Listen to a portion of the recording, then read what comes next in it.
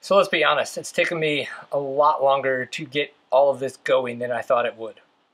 But life can get in the way of a project, and sometimes you just have to keep trying to power through, and hopefully you took good enough notes to remember where you left off. Where I left off was when I tested making one of these pieces that you saw me post to Instagram. So today we're going to glue this guy down, cut these guys out. We should have all the flooring glued, and I'm going to mount the L-track. That's my goal for the day.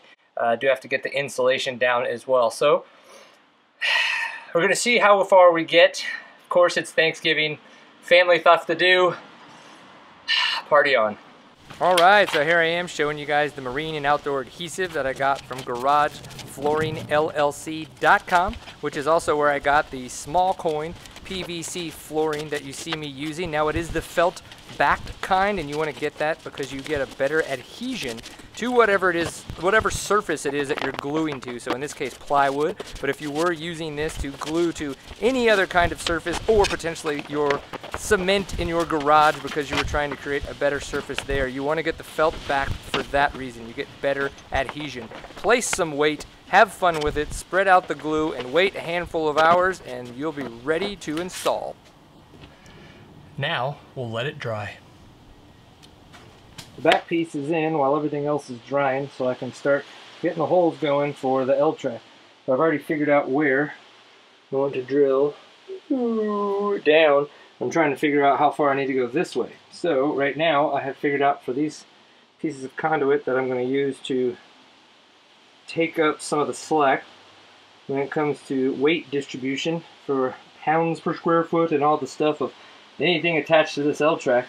It'll be attached down there and attached there. So give it a cut here so it's only that long, and then mount it underneath and show you guys what that looks like. Pro tip, when using a reciprocating saw, it is not very precise. So you want to move really slow and be extremely cautious to make sure that you're getting the line that you want.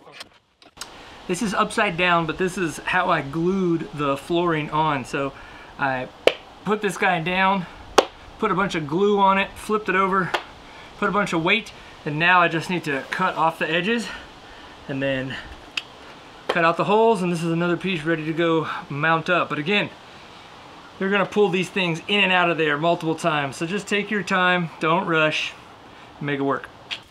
If I were to tell you how to do this any differently, do not do it on open, coarse concrete like I did. Make sure you either do it on the garage where you've got a smoother surface, or a sacrificial board.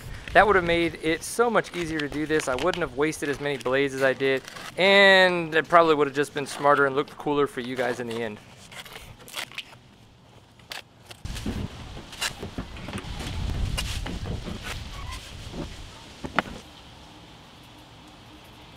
This L-track is aluminum. Aluminum is soft. Using a reciprocating saw on aluminum is dangerous and not very precise. So definitely try to use a miter saw in the future.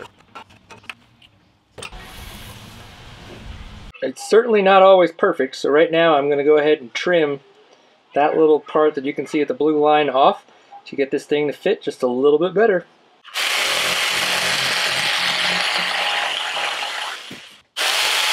Okay, when I got started, I didn't think I was going to have this L-track in here, and I was just going to mate these two pieces of wood, but the seam looked horrible.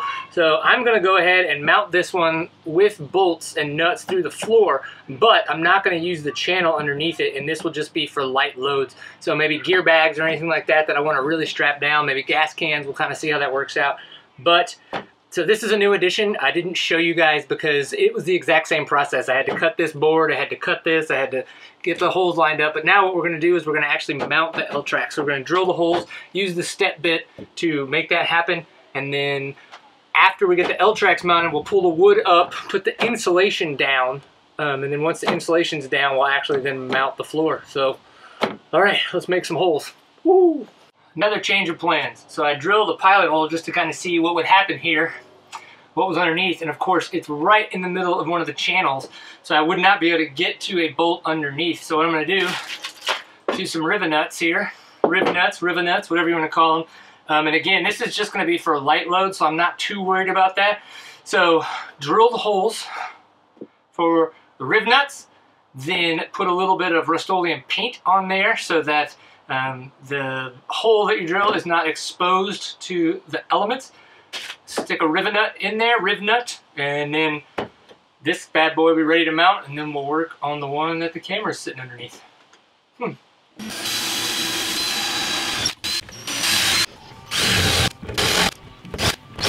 Don't judge me, because I don't have all the right tools for this, because I don't have a bunch of paintbrushes that I can waste, because it's oil-based paint. But the idea here is, I just drilled a hole in my van, and I don't want it to rust if it were to get wet. So, take some Rust-Oleum, and manuge it all around and up in there, if possible. Yes, having a brush would be the smarter thing. But I don't, so it's gonna make it work. I think more and more I've gotten into this working on a van thing. Making it work is kind of like everybody's motto.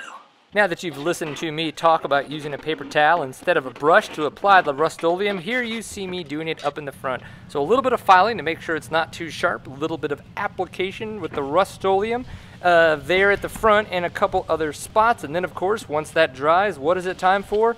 The floor insulation. So of course 3M Thinsulate that I did get from Adventure Wagon. Pro tip, do not use box cutters to do this. Use scissors. Trying to use a box cutter does not give you the desired effect. Scissors will be much more effective.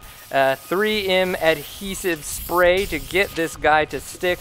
Of course, what you see here is much more fast-paced than it really was. There was time in between for that adhesion to spray, or that adhesive to dry a little bit before actually sticking it on there. You want it to be kind of tacky to the fingertips. Now, as you see as I move forward, the L-Track is installed over the insulation, and then the boards will be fitted in there. So obviously what I was talking about, some of this is attached to conduit, some of it is riv nuts, and some of it is a little bit of redneck engineering.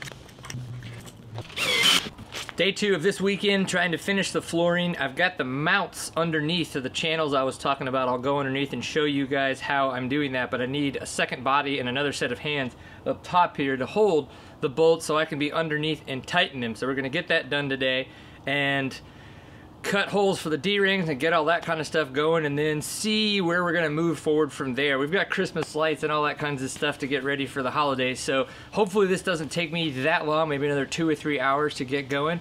I thought this was gonna work to keep my hair out of my eyes, but unfortunately I don't think it is.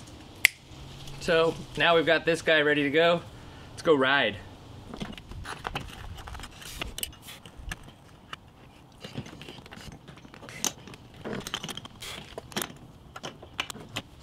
Alright, some mistake for sure with that guy.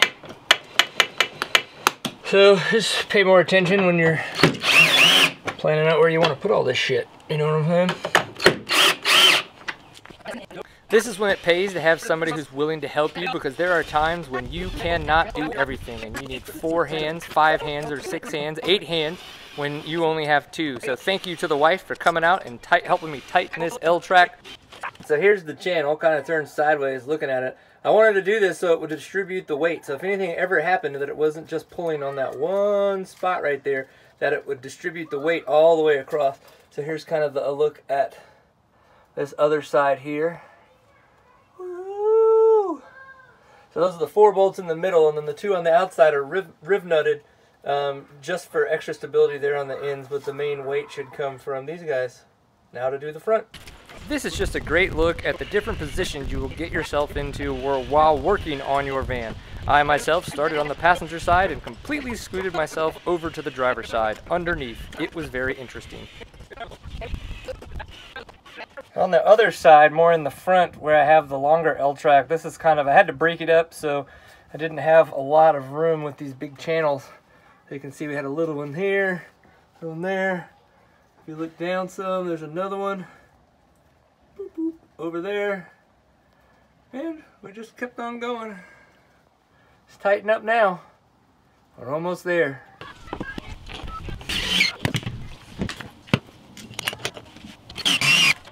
Well, the floor is in. Obviously, a lot of learning that went on.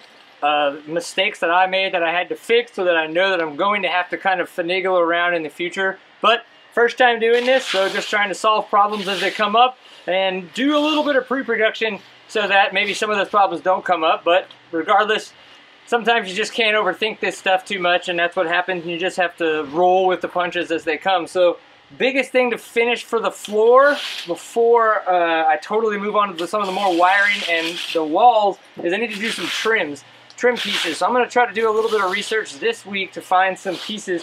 But if anybody has any ideas, definitely reach out. Let me know what you think that I should be kind of looking at. I think I'm just going to try to find some aluminum L brackets to be able to put here and just zip those down, and we'll see how those go. So that's my thought right now. Black, of course, because I kind of want to keep with the gray and black. So you guys tell me, what do you think? Do you have any questions, things I should have done differently, why I did things a certain way, how to do it better next time? So we'll show you guys some of the trim that I put on here, and then we'll start with some more electricity, and we'll put the walls up.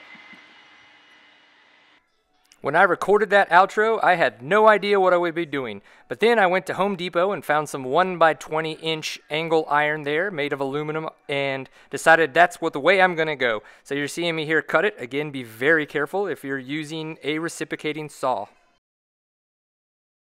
I forgot to hit record while I was installing the trim, but I got a piece of just some 1x20, 1-inch deep L bracket aluminum from Home Depot. Cut it to the 59 inches, installed it by 5 holes drilled, 5 screws into the plywood, and it looked pretty darn clean. Kind of happy with it. I've got to do a little bit more cleanup. I don't have time right now to do over there at the passenger sliding door, but we'll be able to get to that. I've got to get the Grim Possible so we can film for this weekend. So look for a Grim Possible video in the near future. So if that video might make it out before this one before that one. Regardless, if you're finding this from the Moto van stuff, please go check out the Grim Possible videos. Those things were amazing. Riders try to ride what Graham Jarvis sets out for them. Whew, mind blown. Hope you guys are enjoying this. I'm a little tired.